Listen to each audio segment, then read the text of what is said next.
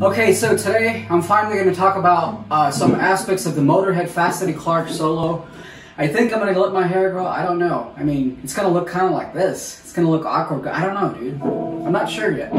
So anyway, I'm going to play this song, America. We'll pick it up right from the middle, okay? And then we'll go all the way to the end. And then I'm going to show you just an introduction of like how to get into this headspace of Fast Eddie Clarke solos. So this is the part one, I guess. And then I'll probably spew a vocal out here and there just to keep it going because it's just so cool to do.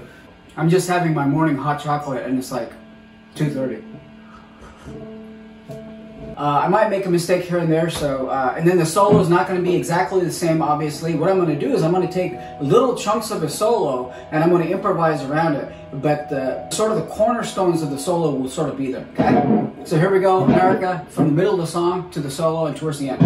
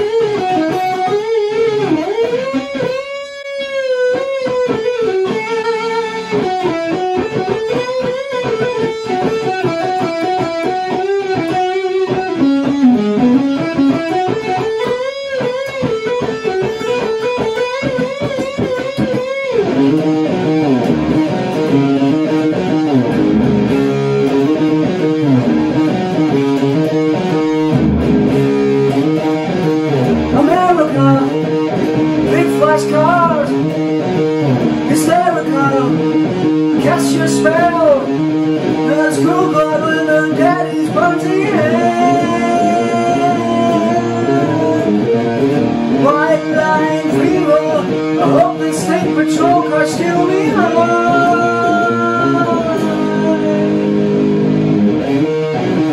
America, fast cars. America, the girls of ours. America, don't make no fuss. America, get on the bus.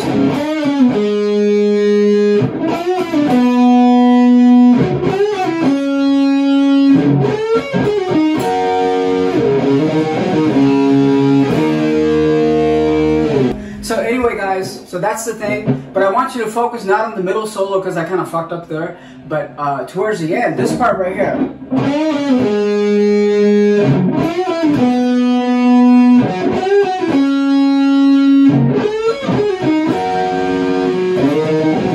So that last part right there, I'm just going to focus on getting that right today. So the two things, the cornerstone of a Fast Eddie Clarke solo, what did you get out of that solo? Think for 10 seconds. What did you get out of that solo? What are the two things that I think that is the most important thing? I'll give you a few seconds.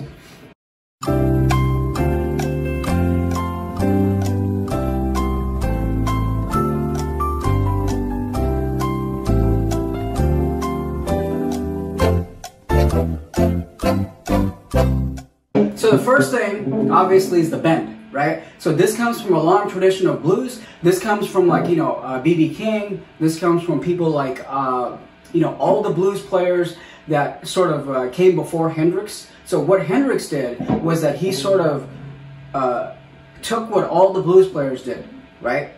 So I would say first is Chuck Berry. There's a lot of Chuck Berry in here, so we'll get to all that later. And then after Hendrix, we have a lot of these people. Fast Eddie Clarke is influenced by Hendrix. So a lot of that stuff, it starts off with the bend.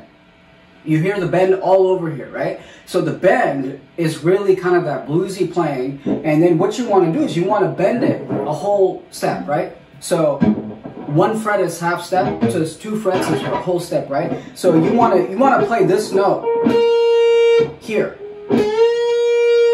So if you half-ass it, it's only going to be half step. So you got to bend it. And I can go into that later, because you can do like I said, B.B. King. So no one can get the bend like him. Everybody has their own individual bend. So you got to bend, and then you got to pull off that last section of the song, okay? So those are the two basic things. That's all you've got to do. Pull off is, you know,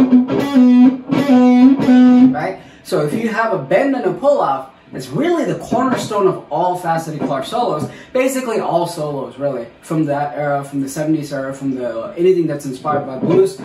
Pull-offs are basically everywhere, every solo, right? So you want to go, right? So there's that bend. So let me play it all at once.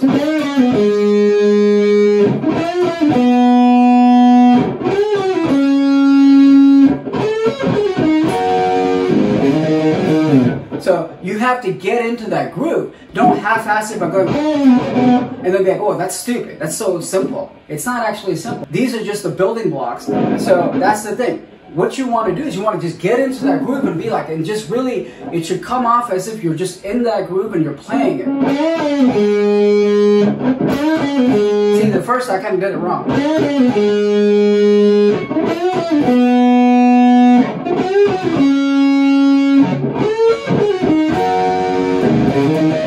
So you want to take your time and then just kind of be in there. If you want to play solos like Fast Eddie Clarke, bends and pull-ups. Okay? So if you put all that together, you'll get that solo in the middle that I played, or attempted to play, with my own kind of, flavors in there. So anyway, those are the two things. So I would just sit there and just master this.